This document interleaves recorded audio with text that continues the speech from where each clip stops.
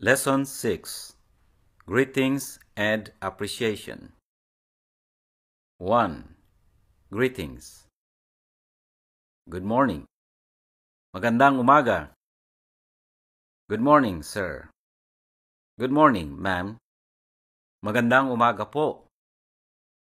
Good morning to you all. Good morning to all of you. Magandang umaga po sa inyong lahat. Good morning back. Good morning to you too. Magandang umaga rin. To demonstrate respect, add po or ho to your greeting. Use po if you are near and easily heard. Use ho if you need to shout because of distance. If you need to shout your greeting and you use po instead of ho, you will sound angry or cussing. This is because the most common Tagalog cuss, putang ina, which means son of a bitch, begins with a loud sound of po. If you are not shouting, the word po sounds sweet to Tagalog-speaking people. Good day. It's a beautiful day. Magandang araw. Good day, sir. Magandang araw po. Magandang araw ho. Good day to all of you. Good day to you all. Magandang araw po sa inyong lahat. Good afternoon. Magandang hapon. Good afternoon, sir. Magandang hapon po. Magandang hapon ho. Good afternoon to you all. Good afternoon to all of you. Magandang hapon po sa inyong lahat.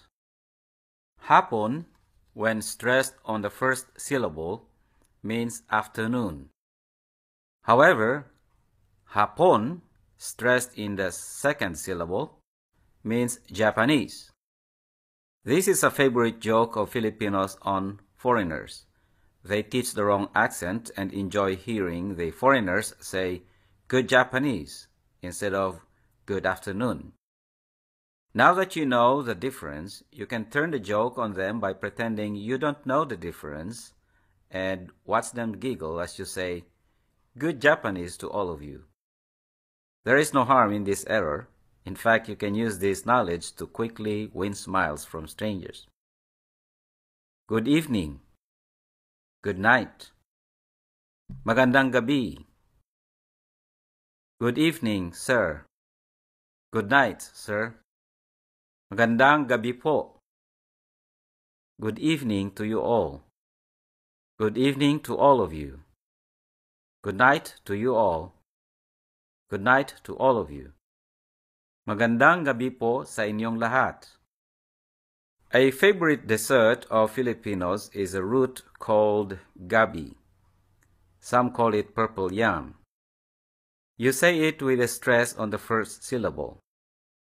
The word for evening or night is gabi, which is stressed on the second syllable.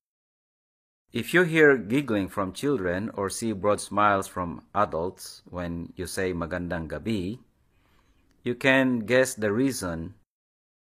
Make sure you stress on the second syllable, unless you are praising the dessert, or go ahead and make everybody smile by making an intentional error. 2. Expressing appreciation. That's nice. It is beautiful. Maganda. How nice. That is very lovely. Ang ganda. Good job.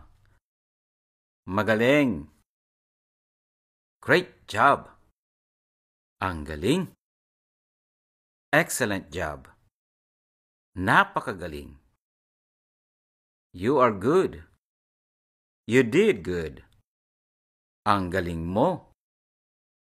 You are beautiful. Ang ganda mo. Your dress is lovely. Ang ganda ng damit mo. 3. Saying thank you. Thank you. Salamat. Thank you, sir. Salamat po. It's nothing. You're welcome.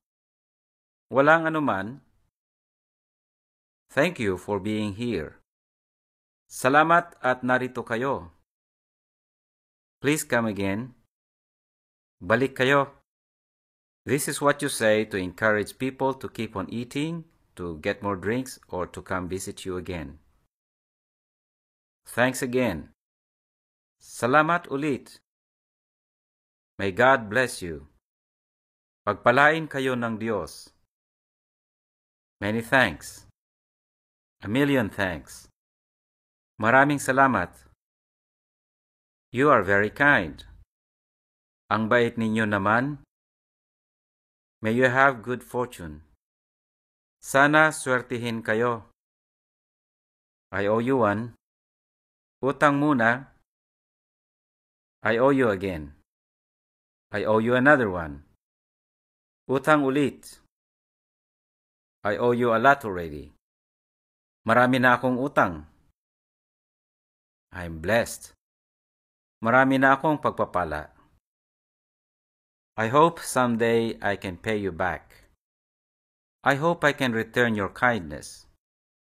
Sana makaganti rin ako. Let the Lord take care of it. Ay, bahala na. 4. Icebreakers. What's up? What's the news? Anong balita? Have you eaten? Kumain ka na ba? Would you like to eat? Gusto mong kumain? Would you like to rest?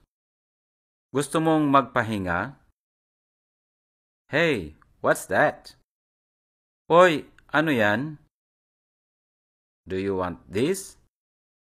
Gusto mo ito? I want some, please. Pahingi nga. The more, the merrier. Mas marami, mas masaya. Let's go together, okay? Sama-sama tayo, ha? Let's go! Tayo na! This is the end of Lesson 6.